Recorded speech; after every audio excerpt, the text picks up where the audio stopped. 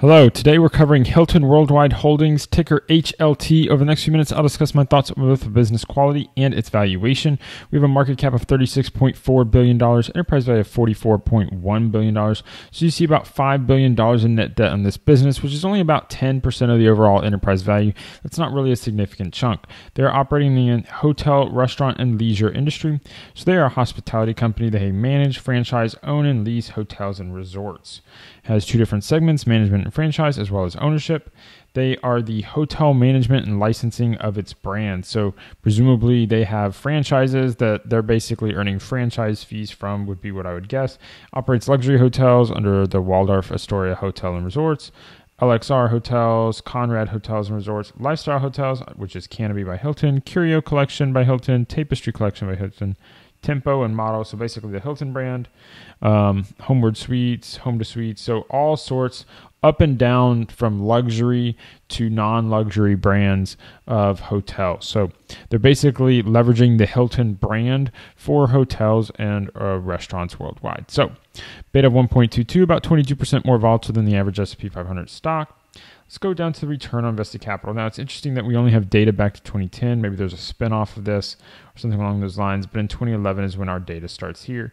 You see they start with 2.7% return on invested capital, 1.9, 2.3, 4, 8 to 10, 9, 10. They lost money in 2020. Not surprising due to COVID. Hotels did terribly during 2020.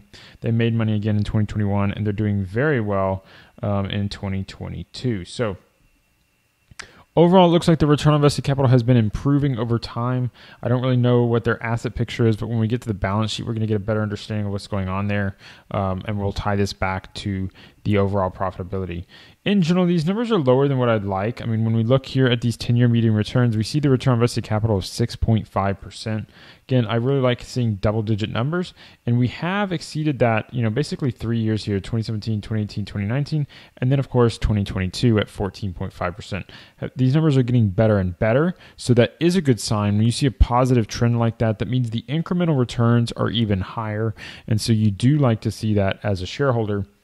But what's impressive is they've turned a 6.5% return on invested capital into a 20% return on equity. At the end of the day, return on equity is what matters, and 20% is very, very good. So I'm excited to see a 20% return on equity for this company. It makes it more interesting as a potential investment because we're exceeding my threshold target of 15%. If I want returns as a shareholder of 10, 12, 15%, then I need my return on equity to be higher than that. But at minimum, reach that. And so when you hit 20%, we're saying, hey, easily, you can self-fund all the growth you need in order to hit your return target. I like seeing that. That is a good thing for us here. Now, price to earnings ratio of 29. The first thought is, hey, this is a pretty expensive stock. And you can see when you see these EV to EBITDA ratios, 18.6, 19.8, 25.3, 26.5, this is not a one-off. This is not a surprise. It's not like this is a mistake. This is just an expensive stock. Average S&P 500 company is going to trade at about 15 over the course of its history. You're almost double the average price of an S&P 500 stock. So the market's saying, hey, this is a high-quality business. You're going to have to pay up for it. That is what we see here, trading close to 30 times earnings. I'd say it's probably overvalued based upon our 10-year CAGR here of negative 0.6%, which is basically flat. You do have declining assets, but they've been growing their earnings. So this is a nice setup that they've been able to grow their earnings at 14% a year, even though revenue's been flat. So we need to do a deeper dive on that with some of these financials. What we can see is the revenue kind of jumps all over the place. 9.7 billion, 10.5, 7, 6, 8, 8, 9, 4, 5, 8. Now, of course, 2020 was a terrible year. 2021, terrible year here. Nothing surprising there. What is impressive is they've been able to manage, a 50% decline in revenue and still maintain positive gross profits. So that is good in that sense. But I think part of that is the franchising aspect of this business tends to be a very high quality cash flow type business. So I like seeing that. You do have negative operating profit again in that 2020 year, but otherwise they only have 1 year in the last, 13 years that has not been profitable. I'm okay with that from still being a high quality business. Now, you can see that they started out the decade at $1.35 earnings per share and they ended at $4.53. So that's tripling in the decade. Very impressive growth. Anytime you can triple your earnings in a decade, that's very good for shareholders because it means you could potentially triple your stock. There has been, of course, volatility because you can see they already hit the $4 range in 2015, but then they had to cascade back down. So even though revenue is below where it was in 2013, they're actually much more profitable on an earnings per share basis. I'm going to guess that they've also retired a lot of shares because they only doubled their operating profit and yet they tripled their EPS, which means you probably had a lot of buybacks. So that's actually really exciting. You can also see the operating margin doubled. They went from 11.3% to 23.9%. So there's a lot of operating leverage in this business, which is another very positive sign that you like to see in a stock. They have been paying dividends, but it's not been, straight up or anything like that. They've had to increase it, decrease it. It's not something I would rely on as an investor here based upon their history.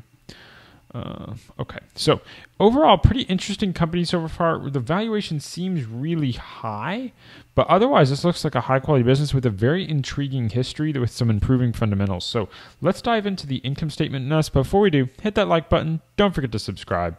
Let's go to the income statement. SG&A, look at this. This is impressive. So you began the decade with $748 million in SG&A. You ended at $382. This is incredible. It is very hard to reduce your SG&A over the course of a decade.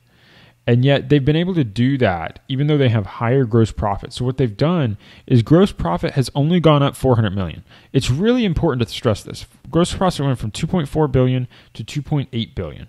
It's up $400 million. And yet the operating profit is up $1.1 billion.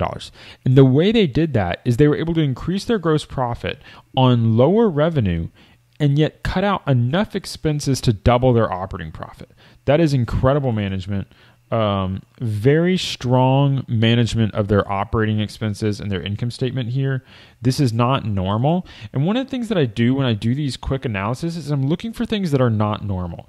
Any sort of exceptional piece of information is a good sign that you have a really interesting stock situation. And that's what I'm seeing here. Net interest income. So they are paying a decent amount, of course, on interest, but it's lower interest than they did a decade ago. So again, that's adding a little bit of operating leverage there as well. And I was right. They have bought back some shares. Not a ton of shares. They're about 10% down from their shares outstanding in 2013. There's about 20% down from their shares outstanding in 2014. Overall, it's adding 1 to 2% per year to the EPS growth. It's still pretty good. Very good outcome. And you're seeing the net income on its own kind of almost tripling when you actually take the net income number, even though the operating profit number did not have as big of a boost. Some of that, of course, coming from the Tax Cut and Jobs Act. Income taxes are lower today than they used to be, so that's one thing playing into it here. But overall, pretty good management here. You can tell that they've been doing some buybacks as well. Let's go to the balance sheet. Now, here's another very good thing. You can see that there's this decline in asset. Now, it does look like maybe they had some sort of spinoff or something here. There was $10 billion in assets that kind of disappeared, but their assets bouncing around a lot. PP&E got reduced massively. They really have done a lot of work to reduce their asset base. And what that's done is anytime you can triple your income and cut your assets in half, you're going to get much better returns on invested capital. So what we've done, because of how they've managed this balance sheet, they've reduced their PP&E, they've reduced their goodwill, they've reduced their intangibles, they've reduced these other assets, all to much lower numbers. They were able to pull $12 billion in assets out of the business while still increasing profitability. That's what's allowed them to be even more profitable when they have lower revenue, because they have fewer assets, and it makes the business incredible. You've also reduced their debt a lot. They're $7 billion lower in debt, so that's a good idea because you've been able to not just reduce your assets, but your liabilities have gone down as well. They're operating with negative retained earnings. This is always an impressive thing, so it's just showing that the business is being run without a lot of shareholders' equity. You see the negative shareholders' equity the last 4 years. This is caused by buying back shares above book value and then basically being able to return all of your cash to shareholders instead of having to retain it to grow and stay in the business. I like how that is set up.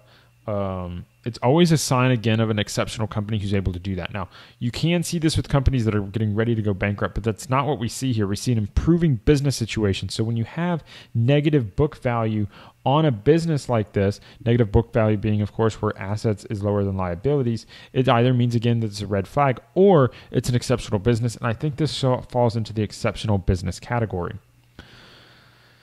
Let's look at depreciation. You can see, of course, that PP&E spending has gone down. Most recently, spending $100 million per year. You began the decade spending close to $400 million a year.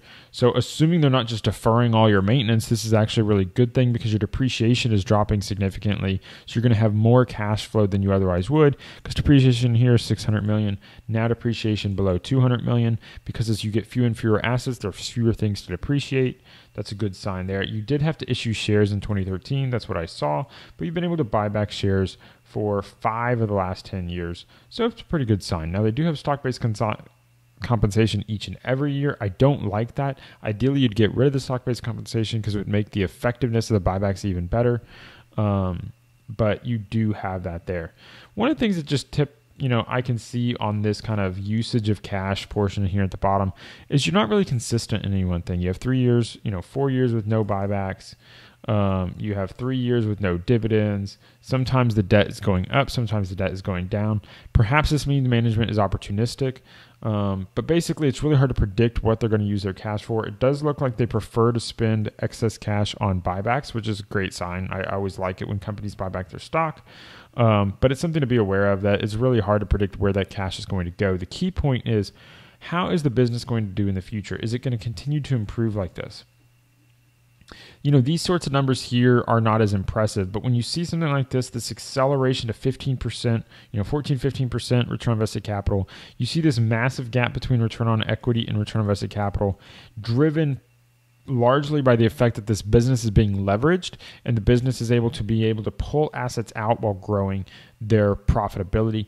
That is a rare sign, and it's something that's really interesting. So for me, this is a company I'd want to do more research on. This is a company that I think would go on my watch list because of all these interesting aspects. You have negative book value on a company that's still growing their profits. They were able to triple their earnings over the course of a decade. Return on equity is over 20%. They only have 1 year of losses, and that's easily explained by COVID. There's no clear reason why they would have lost money other than that. It is trading at a high price, but that's exactly what a watch list is for. We identify the companies we want to own when they're at a high price. So when the price drops, we have the opportunity to potentially buy them. So Hilton's going to make my watch list. Hope you enjoyed learning from this video. Hit that like button. Don't forget to subscribe. You can check out my full watch list in the playlist up above. And if you want to check this out, the affiliate link to quickfs.net, which is the software I'm using today, can be used for free or paid using my link. It's a great way to support the show because I can get a commission if you sign up using my link. So thank you for listening. Till next time, stop paying fees, start building wealth.